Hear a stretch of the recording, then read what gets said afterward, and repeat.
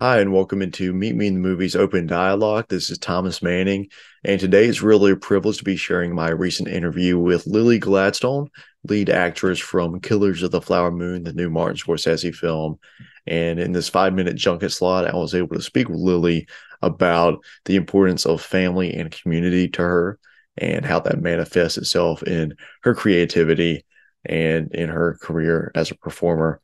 Also got to ask her about the work from Julie O'Keefe, the lead Osage costume consultant on Killers of the Flower Moon.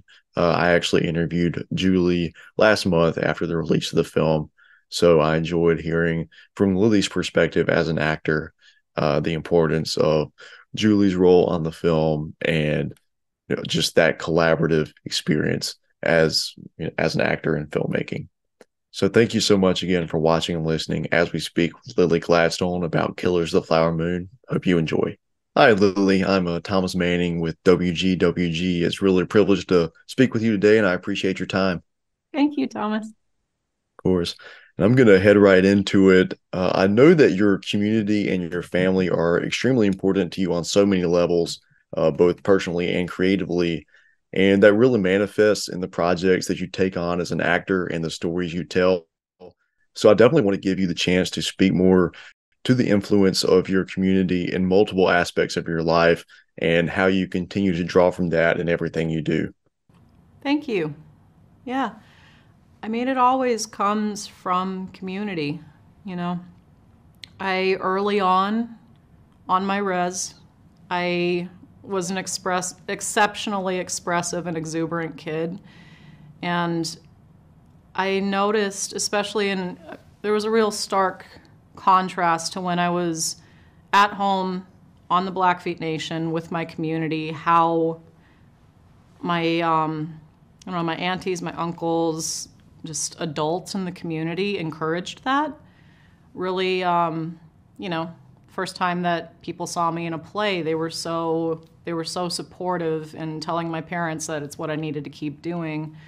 And then we moved to the city, and that same sort of person that I was didn't necessarily have a place.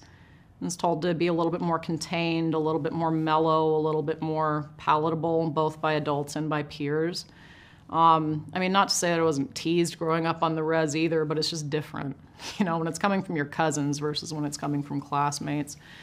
But yeah, I think there was always a real confidence that I had in what I wanted to do because it was so enforced by community, which is a very cultural thing where I grew up, Blackfeet specifically, and I don't want to get too into it because it's a long conversation, but anybody who's familiar with Maslow's hierarchy of need is less familiar with his later draft of that later in life after spending time with my people, with Siksika in Canada, which is part of the Blackfoot Confederacy. What Maslow saw was that society's end goal is not to create a bunch of individualized, self-actualized people. Self-actualization is the basis of the pyramid in Blackfoot society. Your community lifts you up, supports what you want to do, and that leads toward cultural perpetuity, which in the end, I feel as a Native person, stories like this are going to serve. It's showing that Osage people didn't perish during the Reign of Terror, very much still here and are moving forward together as community and in perpetuity of culture.